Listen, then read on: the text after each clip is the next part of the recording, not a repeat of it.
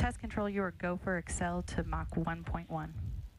Go for Excel, Kestrel gate. Kestrel gate, go for Excel. So this is the really exciting part. Watch the Mach number in the middle of the screen. Chase 1, full gate. 3 engines and afterburner. Mach number's ticking up.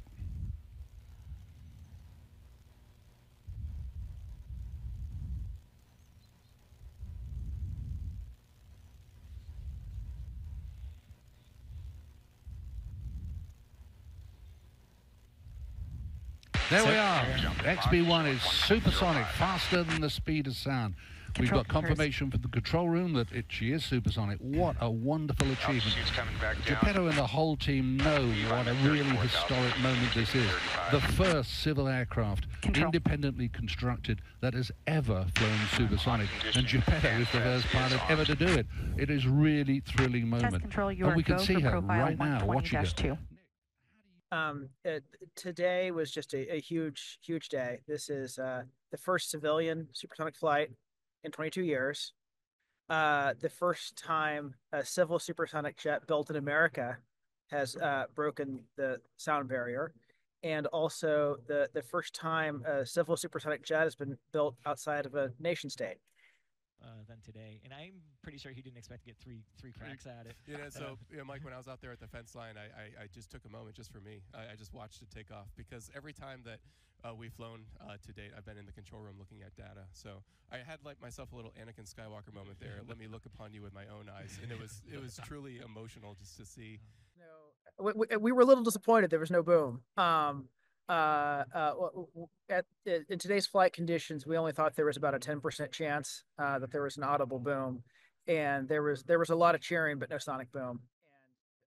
And in the carrier landing, of course, there's also a chap or a lady that stands on the carrier and gives you landing directions. The pilot, we will hear him relay in numbers. It might be something like saying 1.8, and have visual contact with the runway, because XB-1, much like the Concorde, when flying on approach at slow speeds, they're very nose high, even though they're descending. So it's really a regulatory constraint. Today we have one of the silliest rules in the world, which is you can't fly supersonic over land, no matter how quiet the airplane is. And so we're picking up where Concorde left off. Initially, we'll fly right under the speed of sound over land, which is still 20% faster than a Boeing or Airbus. And over the water, we'll open up the throttles and go twice as fast. And that means that already there are about 600 of the routes, 600 routes around the planet that will benefit from big speed ups. The longest flights in the world tend to be the ones that are transoceanic. So that's where we're starting.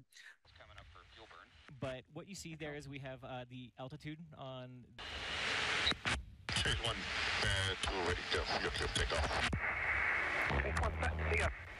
So let's take advantage of this and just watch XB-1 on her takeoff roll as she leaps into the air for the first ever supersonic flight of an independently developed civilian supersonic aircraft.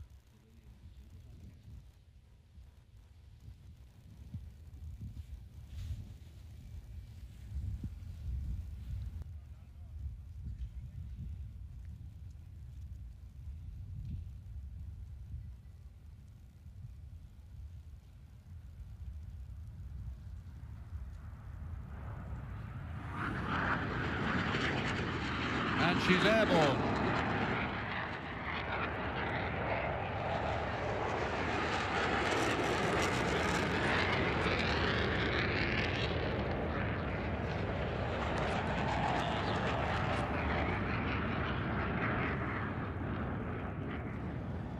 Wow, that was fantastic. Doesn't she look gorgeous? Especially when the gear's up, she looks an absolutely beautiful airplane. And in the pilot's world, we say that if an aircraft looks right, she'll fly right, and XB-1 certainly looks right. 3, 2, 1, mark. So that's the mark for Geppetto to select the undercarriage down. Here she comes. I just want to mention we have 2 LSOs who have supported us on this mission. Zach Pleiss, call sign Sprite, again a former naval aviator. So what we'll be listening for is Paddle's contact in a very nice, calm, friendly voice. So I don't think there's any question of whether passengers want faster flights. I don't know a single one who wants to spend more time on an airplane, provided that the flight is affordable and safe and convenient and comfortable. And I don't, and the airlines have spoken with their money that they want supersonic flights because half a century after Concorde, we have the technology not just to go fast, but to do it in a way that's economically viable, that's profitable. And really, the question remaining was, can we do it? And we've known theoretically, inside the company for a long time we could, and today I think we've shown the world we can. And now it's time. Today we'll celebrate. Tomorrow we get back to work. It's time to scale up, and to go build the version that you and I get to fly on. Center line 50 feet. On center line 40. On center line 30. 20. 10. 5. 3.